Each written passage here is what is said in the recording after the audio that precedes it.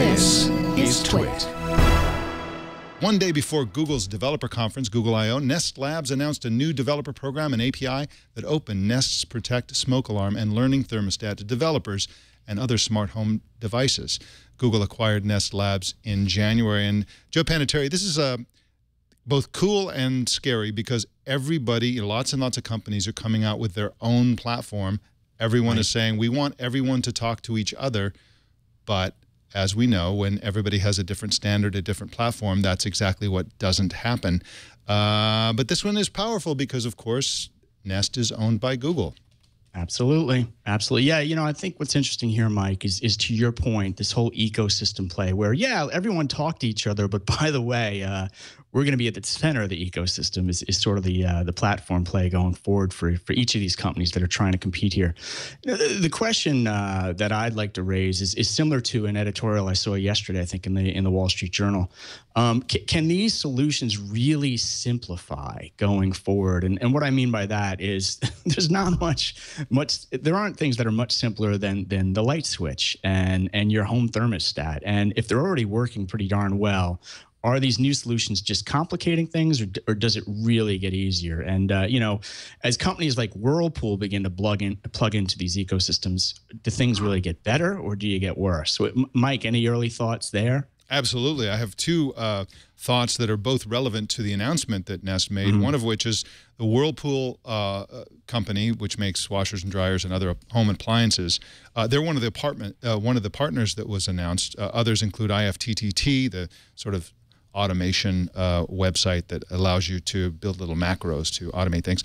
Jawbone, Logitech, Mercedes-Benz, Chamberlain. We'll get into some of these in a minute, but Whirlpool's point is that it's not about convenience, it's about energy efficiency. So they emphasize the fact that, you know, it's a hot day, it's 100 degrees outside, you got the air conditioner blasting, and you're running the washer and the dryer. These can be coordinated, and also they can determine whether or not you're home. So if you leave the house and you have all those things running, they can say, okay, you know what, we're going to turn off the we're going to turn off the air conditioner and just run the washer. When the washer's done, we'll run the dryer. And if you come home, we'll turn on the air conditioner again. That sort of thing. That could be very powerful in terms of, you know, the cost of energy and also energy efficiency, and it's good for the environment and that sort of thing. So there are little subtle benefits that are totally divorced from the idea of, you know, is it too inconvenient to turn off a light switch? You know, that whole question. The other thing that's really cool, the biggest partner, of course, in all of this was Google itself. So they announced that Google now is going to support the Nest platform. And so that means you just walk in the house, you have strategic microphones planted here and there, and you just talk and just say, you know, talk to Google now, or, you know, it'll notify you in some other way. But basically you'll be able to interface with your appliances by voice, and also you get some sort of preemptive information on your phone or whatever the device is you happen to be looking at. For example, it'll say, you know, your dryer needs service, or your garage door opener is stuck, or, you know, can notify you of little things seamlessly along with all your other notifications. So that's another, it's just not just what they could do with this particular solution, it's what it implies about the possibilities of all these appliances talking to each other in one seamless system that it also has an interface like Google Now that you're probably going to be using anyway. Right. So that's super powerful. And of course, Google and their partners have already demonstrated home automation with Google Glass. Right now, Google Glass is a big clunky dorky thing. In the future, it'll just be seamlessly, almost invisible inside the glasses you're already wearing.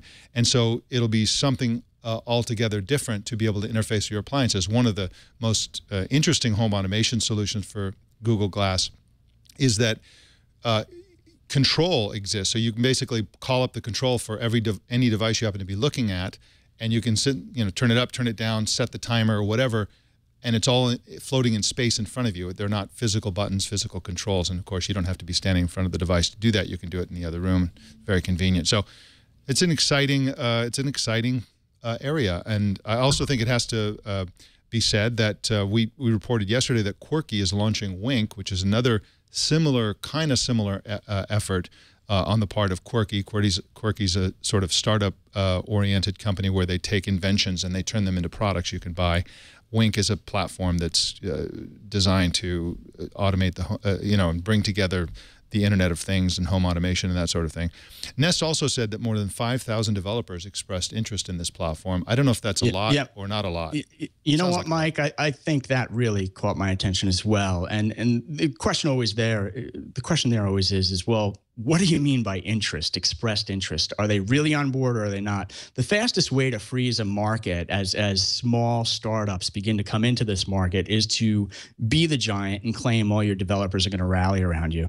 And building on some of the themes you just shared, if you look out a few months or a few years, could we actually see appliances with something similar to the Intel Inside campaign from years ago, where it's Nest Inside for all these appliances? And what about energy ratings and star ratings, things of that nature? Does Google somehow spin that forward? So, and take it then to the next level. So you got the hardware providers, maybe with these logo programs, and then you have the software developers writing the apps to get onto the hardware, and you could have a really interesting ecosystem emerging here. But you know, I keep coming back to those keywords that Google used, and that was expressed interest.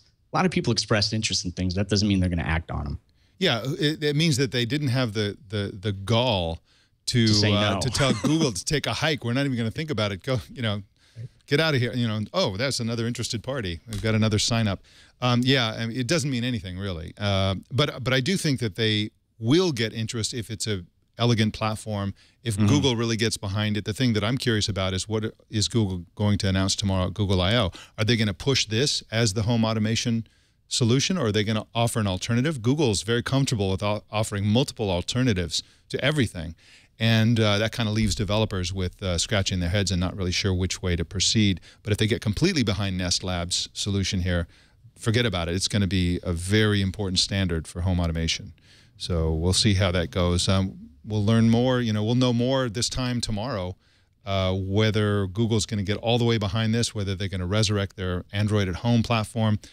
If I had to guess, if I had to predict, I would say that they're probably going to have multiple platforms. They're probably going to talk about an Android at Home type solution, plus they're going to have this. They'll probably trot out the Nest Labs founders, Tony Fadell and Matt Rogers on stage, but I think they're going to have probably multiple platforms. We'll see how it goes. We'll also probably see some integration with Android Wear, so that you can use your wearable device to control your garage door opener. So yeah. And Mike, one closing thought from me on this is, you know, yes, Google has a lot of different platforms, but if you really think about it, where do all roads lead to right now? I increasingly believe that everything Google announces at I/O, there'll be some sort of Google Cloud platform hook, meaning that as Google tries to compete more effectively against Amazon Web Services and Microsoft Azure, anything that Google announces, they want people to move their workloads, their new apps, their new initiatives, their new developments over to the Google Cloud platform. So we'll be watching that closely too.